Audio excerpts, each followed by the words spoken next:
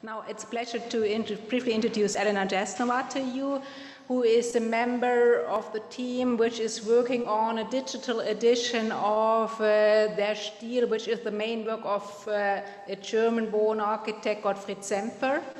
And Gottfried Semper ranges amongst the most influential, most important architects of the 19th century, and his main work, Der Stil, is one of the theoretical works on architecture. It's not basically only on architecture, it's on the crafts, and architecture being part of the crafts, which is one of the most referenced architectural theoretical books in history, I would say, at least coming from the 19th century. It's also referenced from architects working today, and also in scholarship. It's an extremely important book, and this project is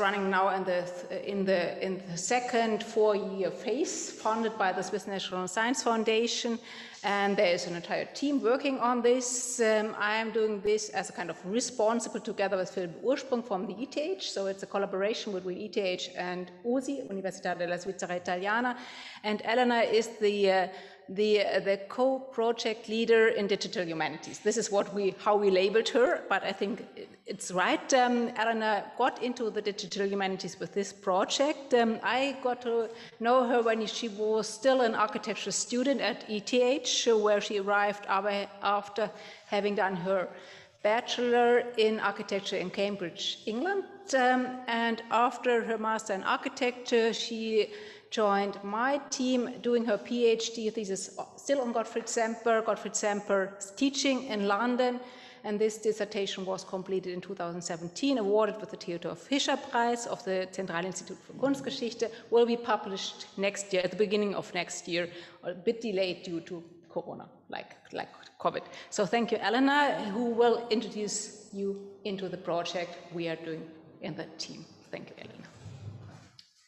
Thank you. Thank you, Sonia, and thank you very much to DHCH and to Peter and everyone who's been involved with the organization. It's a really great opportunity to be able to speak here about this project and to introduce what we're doing. There are two things that need to be said before we begin. One thing is that, as you already know, I'm an architect and an art historian by the first two trainings, and I've kind of had to grow into the digital humanities with this project. But this also means that I'm coming to this material as both a researcher, so I've done my PhD on Gottfried Semper, and I know what this corpus means to somebody who is trying to ask scientific questions of it, of somebody who is trying to get to do something with it, and I have a very specific interest in material culture that Semper works with. But on the other hand, I also kind of become to be responsible for making this project happen from the digital perspective. So there is a kind of balance there where I get to look at it very much from two different, or maybe not such different angles. The second point is that what I'm about to present to you has been a project it's an ongoing project, but it's been very much a project that has had to grow into its own very much given digital identity, and it had to think a lot on its feet. So a lot of the decisions that we've made have been made from a very pragmatic perspective. This doesn't mean that we're not aware of the fact that there are broader, deeper, higher level implications, and we're very much keen to start thinking about these, and from that point of view, we also very much welcome comments, challenges, questions, and also proposals for collaboration on any kind of level. So Sonia has already introduced Gottfried Semper very well. I'll just briefly say that if you come from Germany or the German-speaking countries, you might have heard of Semper because he's the architect of the Semper Oper, which is a very iconic building in Germany. If you've studied art history at all, you might have heard of the so-called argument about polychromy, about whether ancient Greek buildings or monuments had originally been painted or white, and that was something that Semper was also heavily involved with in the 19th century, and he was arguing that they were painted. And Semper is also a theoretician of art, very, very famous for his art theory that was published in 1860 and 1863 in a two-volume book called simply The Style. It's a very the style is a very extensive work. There is, by some estimation, you could say that practically all of Semper's previous writing falls into the sort of preparatory work for the style. If we want to be a little bit more precise, perhaps we can say that he was working on it directly from 1843 onwards. So it's a book that was a product of a very long period of work, also a very varied period, because within that period he moved between 3 different locations, four even different locations. He started this research in Dresden. He took part in the uprising. He had to move to Paris, then to London, then to Zurich, where he became a professor. So it's the evolution of the style and the way by which style came to be reflects a very long and complicated story that involves many different locations, many different people, books, and objects. And this is, for me as a researcher, this is one of the most exciting things about the style, because this book is literally chock full of references to other things. And these other things are incredibly diverse. So some of these things are unique and some of these things are commonplace. So Semper refers to works of art just as much as he refers to commonplace textile artifacts that existed in his time. Some of these works come from some of these things come from scholarly contexts. So he refers to publications on archaeology that are actually still used today by archaeologists as references. But some of the other things that he talks about also come from popular contexts. So he refers to things like illustrations from popular illustrated magazines of his time. So it's a very, very diverse corpus, and this corpus also includes a full diversity of materials. So some of these things are copies, some of them are material artifacts, some of them are publications, some of them are print works, some of them are paintings, textiles, sculpture, and what may you. It's literally a really, really great corpus of work that goes into this book. And I would argue, and I think there are many Semper researchers who would support me in this out there, that part of understanding the style is the crux of understanding the style is precisely in trying to understand something of this world in which this book came to be. And this brings me on to my kind of let's say the motto under which I do this talk, and I've done it a couple of times in different constellations, also with colleagues.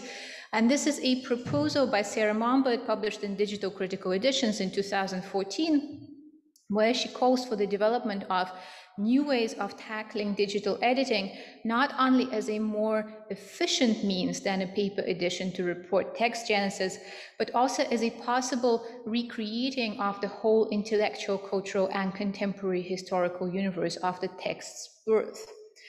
So what she's getting at here is, of course, the fact that the digital environment gives us much broader possibilities than the book does. We can do things in the digital environment like embed media.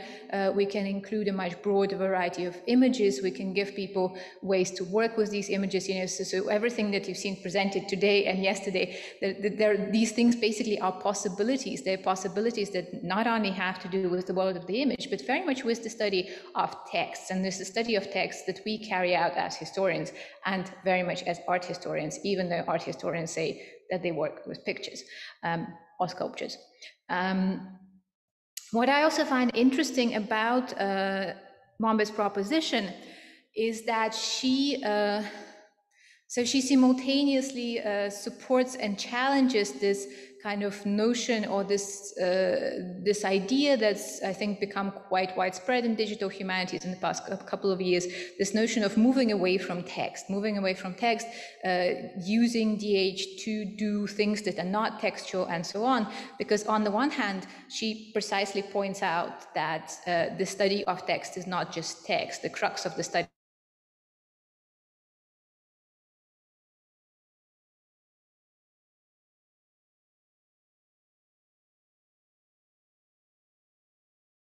any kind of radical anti-textuality. So she's not saying that we should throw text out, rather she's saying that we should find new ways of working with it that embrace the possibilities of the digital. And this is, as you can see, this idea has been published by now quite a long time ago, a very long time ago, for a field that's involved with digital technologies, because these fields tend to be they tend to evolve very, very fast. Yet I would say that this is still very much a vision. So personally, I don't know a digital edition that would have done this successfully or that would have achieved this. But I think this is an aspiration that many out there would share. And it's certainly an aspiration on our project. And I will talk towards the end of my talk about how we are hoping to try and achieve it in some ways. So Sanja already has done a great job of introducing the Semper edition. The edition is an SNSF-funded three-phase. It's proposed to be as a three-phase project, with each phase running for 4 years. The funding for the third phase, is still outstanding, of course. So at the moment, we are in the first year of the second phase. So we've been working on this for 4.5 years so far. The edition is planned to cover around 10,000 pages of manuscript and over 5,000 pages of print. So we have a lot of material, even for, by the measure of this pretty extensive period, we have a lot of material.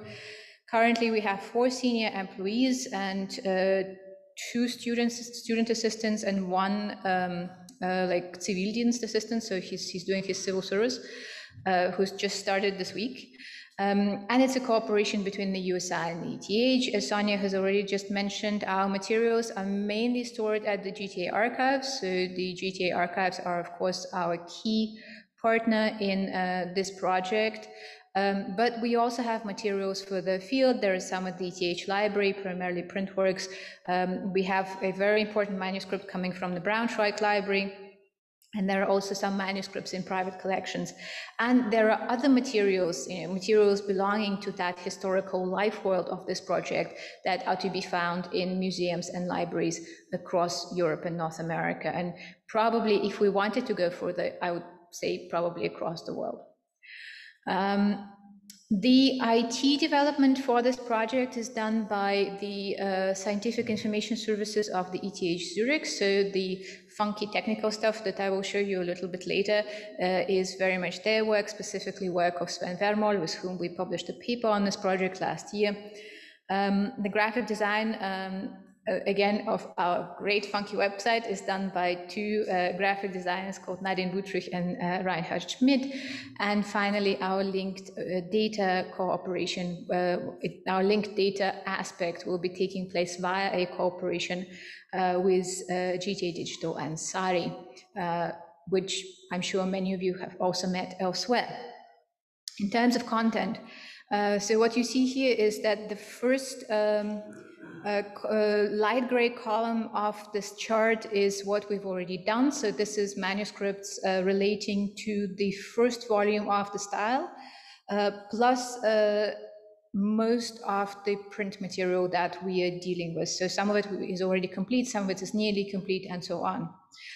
What we're doing at the moment is the material relating to the second volume and the Kunstformenlehre. So this is this important Braunschweig manuscript that has been rediscovered, I think about 15 years ago, and that we're digitizing and transcribing. And the third phase that is planned would cover Semper's teaching materials, materials that relate to something that he had suggested during his life as the third volume of the style, but never quite formulated concretely in that sense, and some of the manuscripts, some of the manuscript notes of his students in his lectures at the ETH.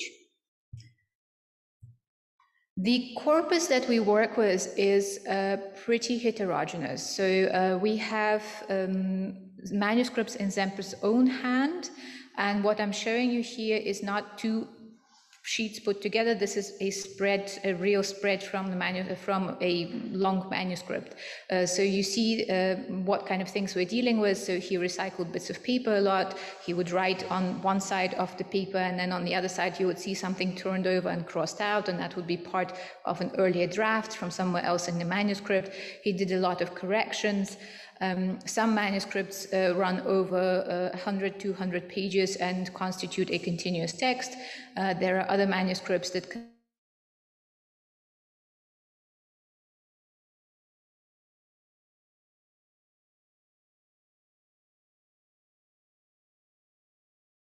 kind of constellation.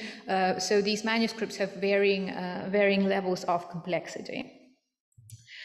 We also have so-called fair copies. So these are calligraphically written manuscripts. All the manuscripts are written in German Kurrent.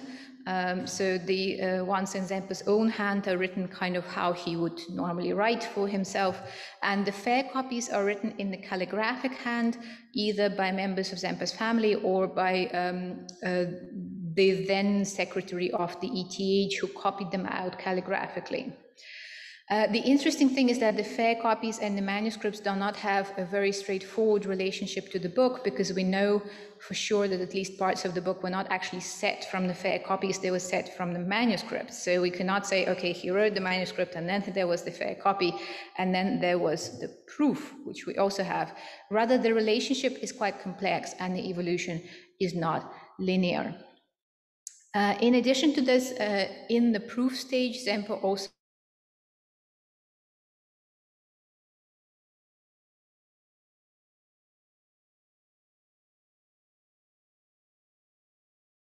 the other hand didn't have necessarily recognized some of the words that he uses. So there's a really interesting social history of how print is produced happening in this corpus.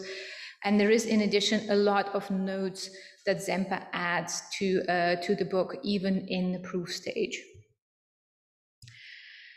The style is heavily illustrated, and there is really a lot of pictures that you see in the published book. And I've just seen that my next image has been corrupted.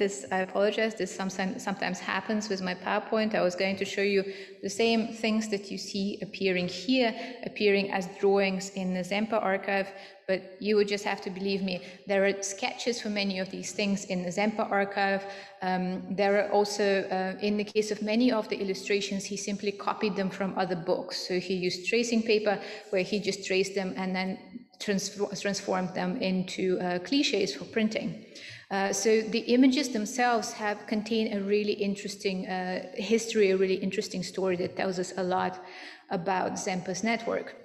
In addition, we also have different copies of the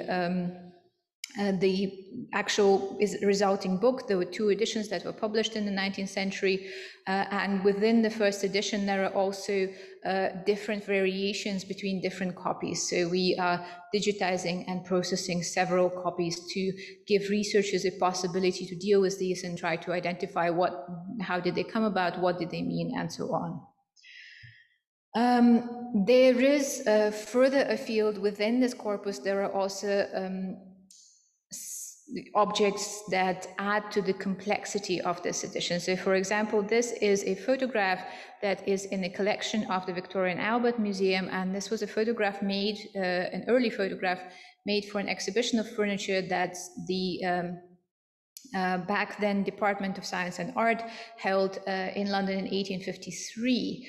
And Semper has specifically, when he was publishing the books, the book had specifically requested this photo and several others in order to use them as illustrations in the book. And we also have letters about this and so on. But the original of the photo exists. So this is again part of this extended network of the life world of this text. We also have a whole range of extant objects that Semper talks about in his text. So this is one example that I've included here that I briefly looked at during my PhD, and I've put it in here to show you, that we're really dealing here with museum objects. There are museum objects that exist out there in museums. There's a lot at the V&A, there's a lot at the British Museum, and so on. So the kind of evolutionary, the life world of this text, the way it has come about, really includes things that are out there that exist in the physical world. In addition to this, there is also a very broad corpus of publications that Semper refers to. as I said, some of them scholarly, some of them less scholarly, many of them by now digitized. So again, there is a great potential to link this edition to provide researchers with an infrastructure that really takes them further than just a text on a page. So all of these things contribute to this kind of very rich network within which this edition exists. Now, I will briefly speak about our workflow on this edition. So this will be a bit that covers text, and until now in our work, we've been largely covering text. We're just starting to get to the point where we are starting to be able to kind of get out into this wider network of things, references, linked data that this text kind of properly deserves. So I will very briefly cover just the kind of text part of the edition, because we're doing some interesting things there as well.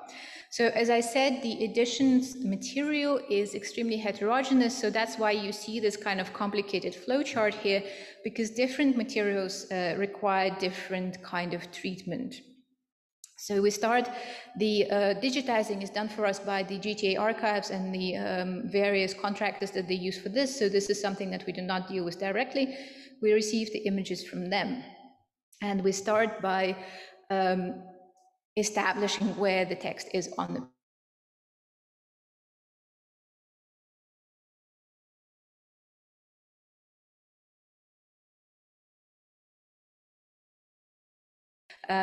it was actually through Tobias that I kind of met Transcribus. And Transcribus, as you know, offers this possibility of using some degree of automatic recognition in different stages of working with manuscripts. And this is extremely useful for us because we have, well, simply put, we have a very large volume of material. Even in the time and resources that we have, this is actually a very challenging amount of stuff to deal with.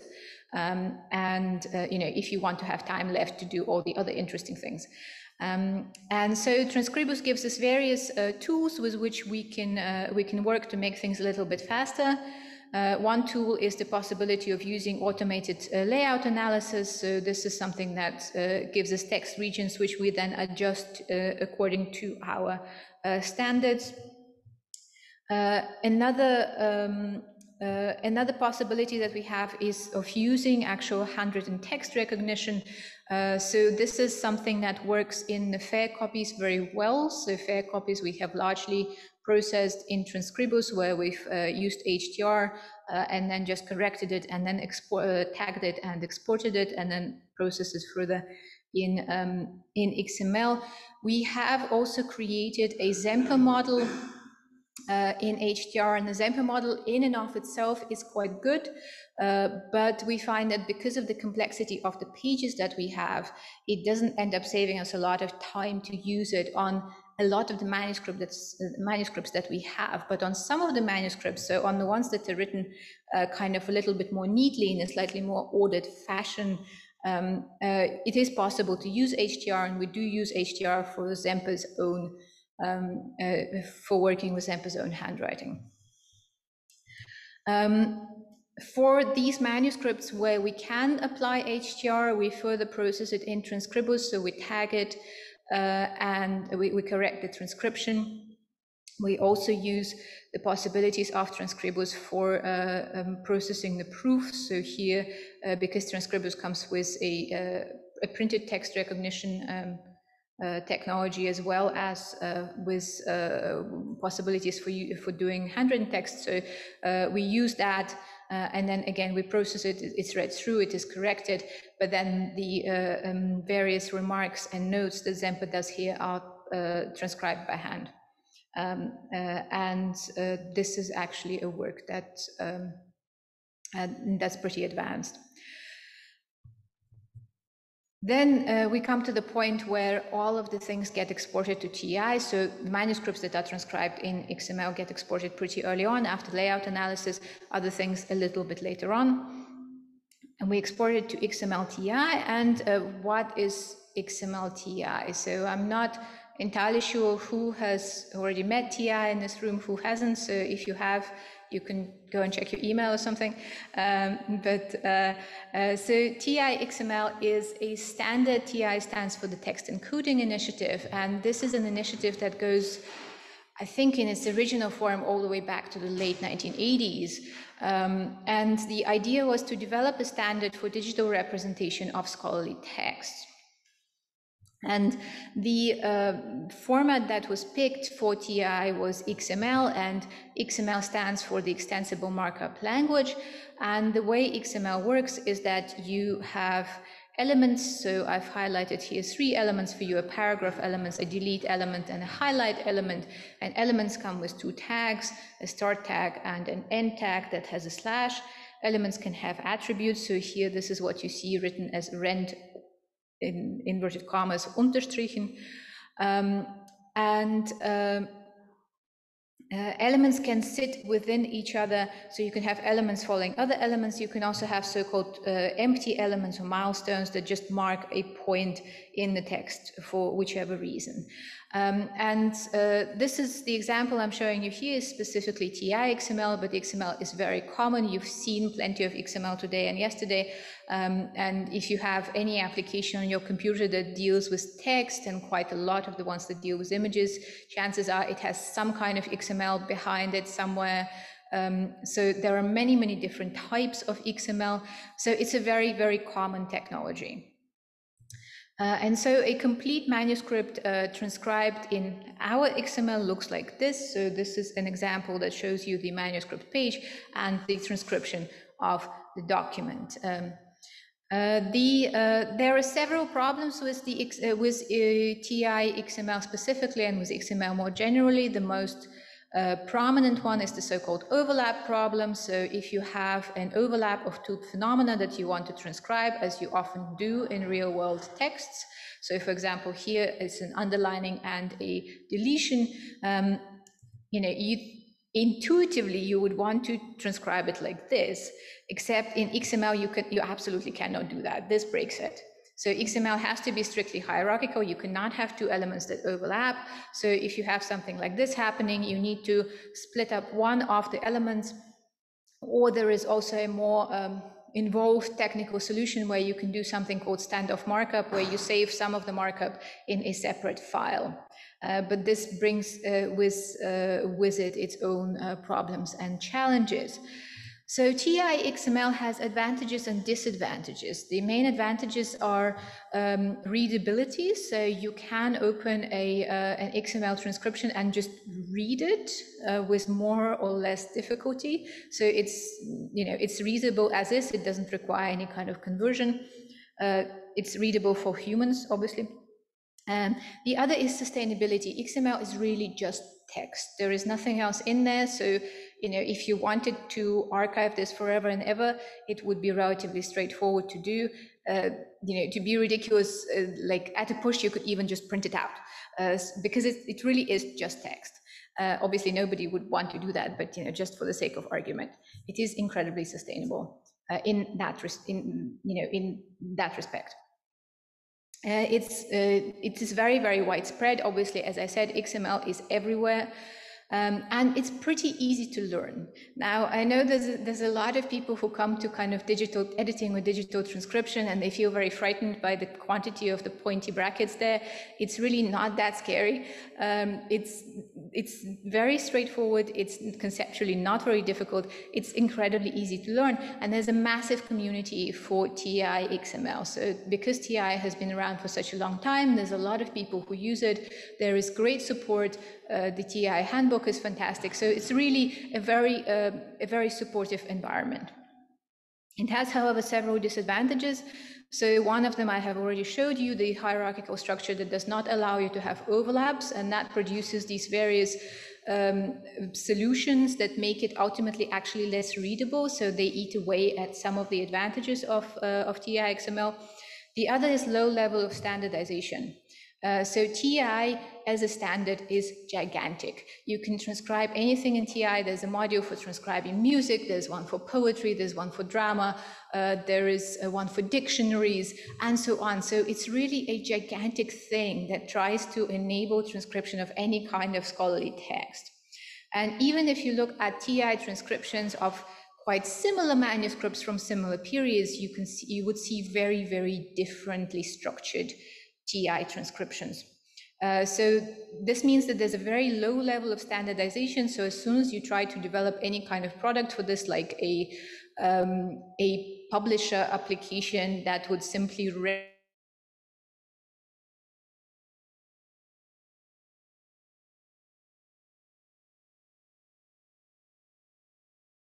interoperable. It's not interoperable even by the standards of Web 2, let alone by the standards of semantic web. And if you look at this transcription here, you can kind of begin to see what I'm talking about. So it's readable, and yes, you can sort of read the text here, but at the same time, there are also all these other things knocking about there, which, some of them are obviously meaningful, such as del, okay, something's been deleted, but then there are also these things called XML ID, there are these things called target, and so on. So there's a lot of stuff happening there that is not for human readability. So, this whole argument of it's like, it's just text, it's human readable, and so on, it kind of begins to fall away. So this is where the right-hand side of this diagram comes in, and this is why our edition uses a two-pronged approach. On the one hand, yes, we produce our transcriptions in TI XML for all the reasons that I have mentioned. It's easy to use, it's commonplace, and so on. It's easily archivable.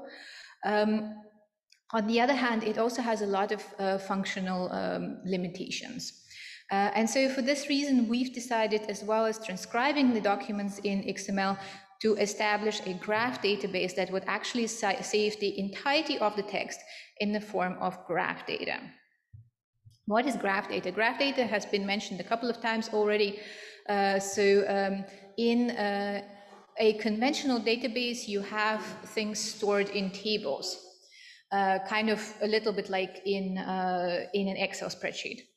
And one weakness of conventional databases is that they're not very good at processing a lot of connections. So at some point, there's just too many connections and the whole thing breaks. So this was one of the reasons why graph databases were developed, because in graph databases, data is stored in the form of nodes and relations. So you have some kind of points, and whether it's a line or an arrow depends a little bit on what type of graph database you use. But you basically have nodes and relationships between nodes. And graph databases are very good at processing connections and links. And of course, the moment I mention the word connections and links, we think back to our nice Semper corpus that has so many different connections that it just seems to be a very good match technologically. We use a technology for our graph data called Neo4j. Neo4j is an open source application that's become very popular in the scholarly community in the past couple of years, in particular linguists and people who do various kinds of discourse analysis have been doing really cool things with Neo4j. We use an approach, again, that comes out of the DH work of the past few years, referred to as text as graph. So what happens in text as graph is that text is stored as chains of nodes and relations in the graph data format. And nodes represent, in our case, words, parts of words, or punctuation marks. So we take our XML and we import it into the graph database, and each, depending on, and I'll talk about the import in a minute, they end up, the nodes end up being words or parts of words or punctuation marks. And nodes, and this is specific again to Neo4j, nodes can have properties and labels. So for example, a node can have a property denoting its script, whether it's written in current, in Latin, or in Greek.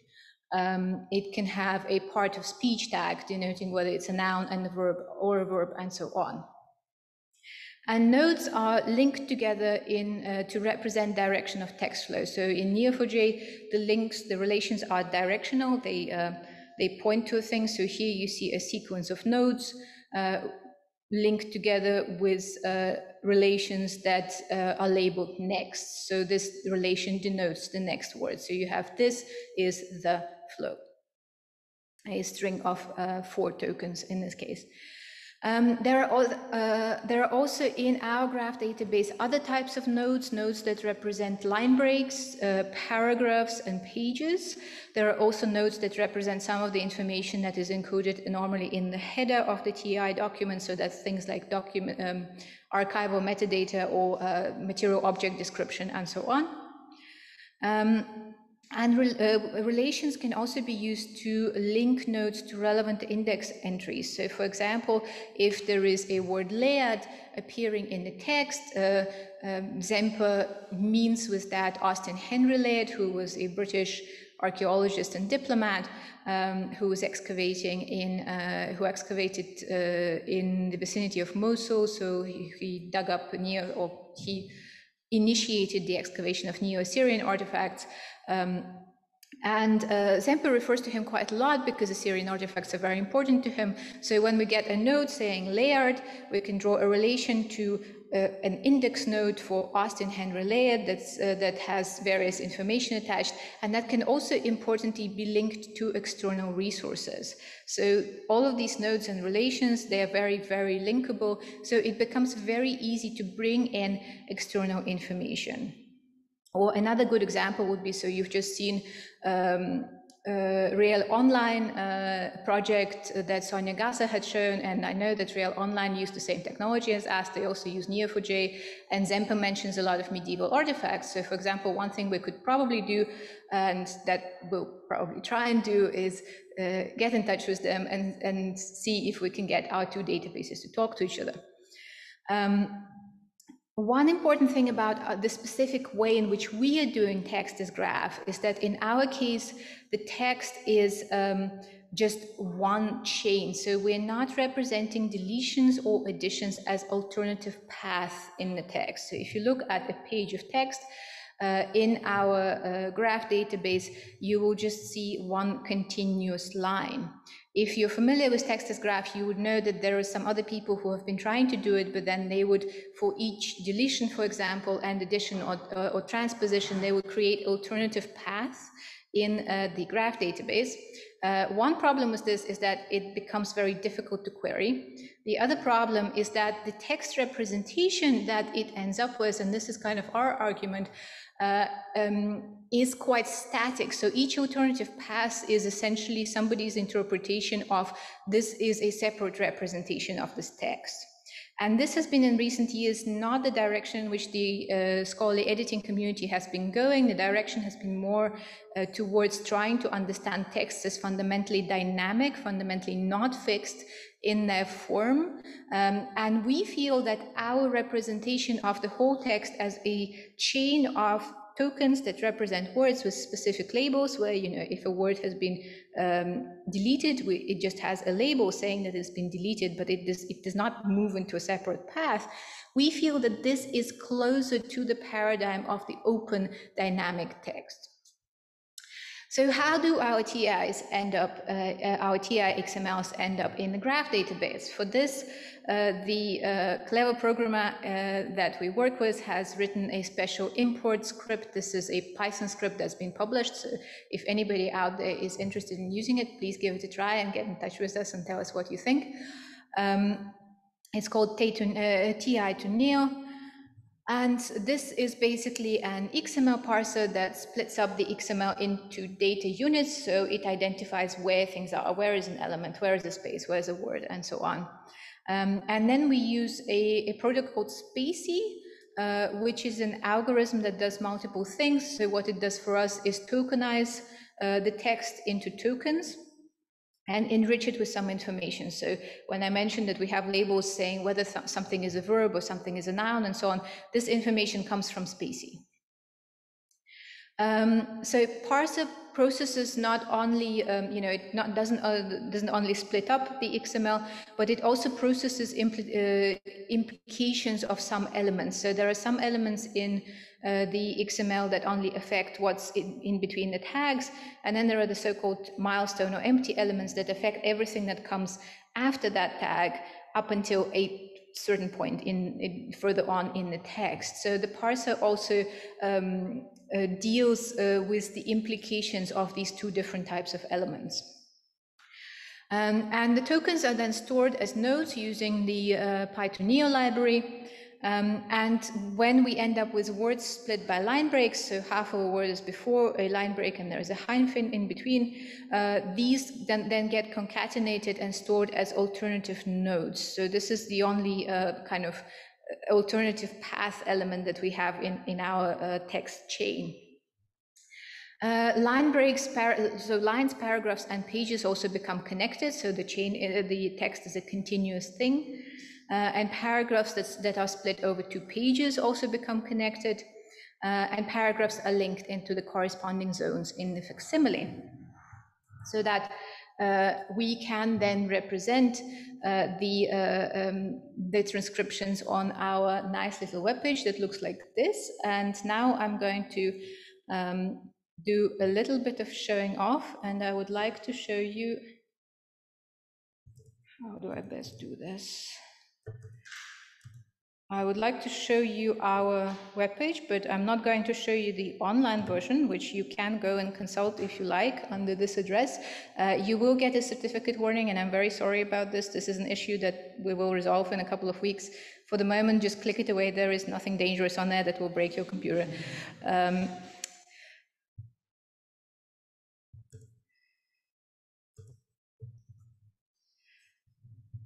So I'm just going to stop this for a second.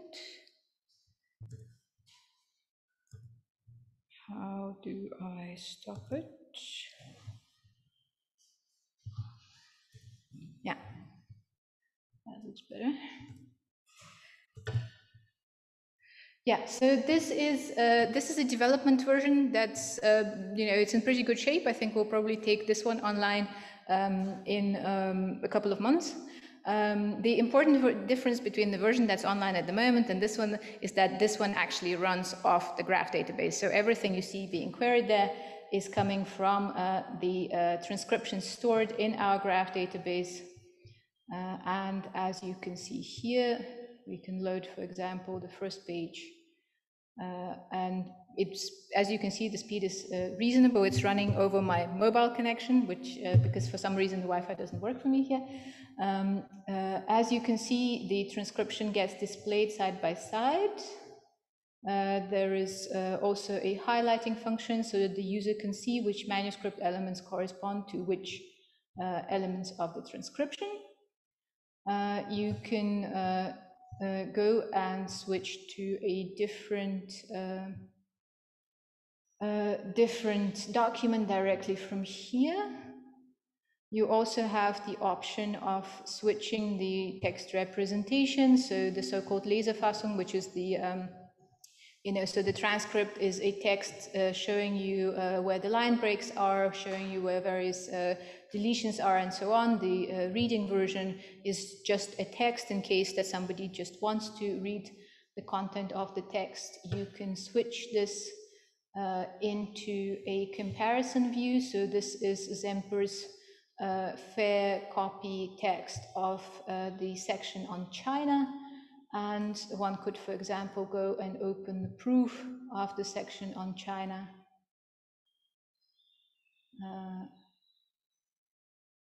That is taking a little while to load, but as I said, it is a development version. Let's try maybe a Druk variant, that might look better. Yeah, and if you like, you could compare the finally published text with what was written in the fair copy. So this is very, very much the idea, to give users this possibility of comparing different versions and different manuscripts, different print versions, and so on. In addition, so we can go back to the facsimile for this page.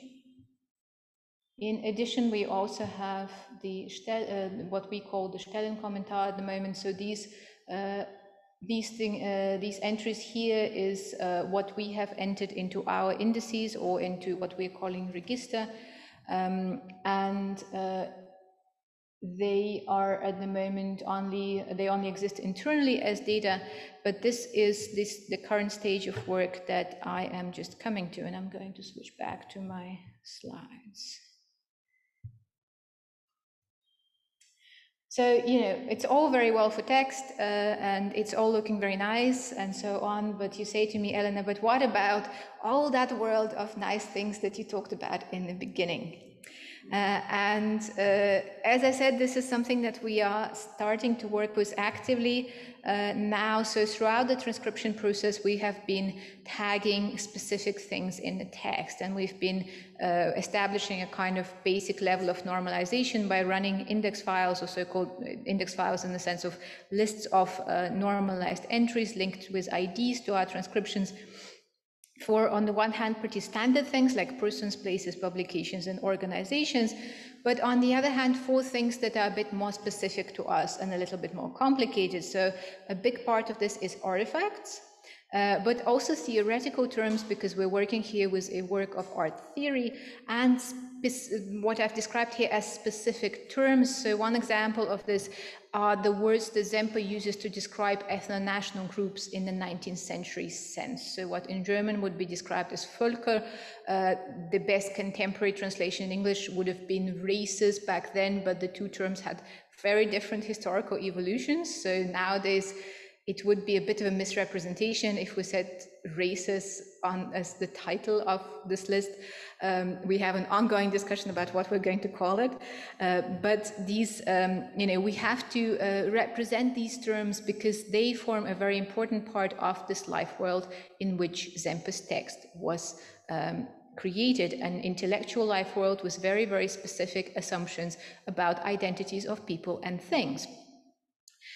So we have just started this work, and this is where we have an ongoing cooperation with GTA Digital and SARI, and at the moment we are building a SCOS thesaurus for the theoretical terms and for material things that Semper speaks about in the general sense. So things like materials, so for example, when he talks about silk, or when he talks about specific embroidery techniques, we do not enter this into an artifact thesaurus, we enter this into a SCOS thesaurus.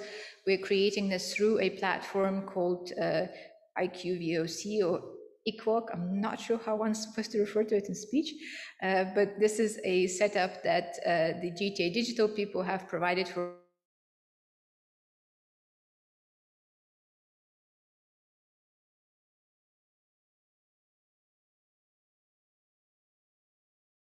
Sauri, and that we will publish alongside also linked data for other things that have a more of an existing linked data environment. So for things like persons and places, these will be linked then externally to things like the GND and the Getty Art and Architecture thesaurus. Those of you who are familiar with ATT might be seeing here that there is already a little bit of a reflection of the ATT. So we're trying to align our categories or our hierarchies to some extent with the ATT to improve discoverability. This is where that work is, and we're really excited about the future, because at the moment, obviously, we're working on still fairly conceptual things. I think once we start getting out into artifacts, that will become really interesting, because we'll be at the point where we'll start contacting museums and saying, hey, how can we link this? In what ways can we link it? Can we create some kind of data exchange, and so on? So it will be really a point where we could get this network to begin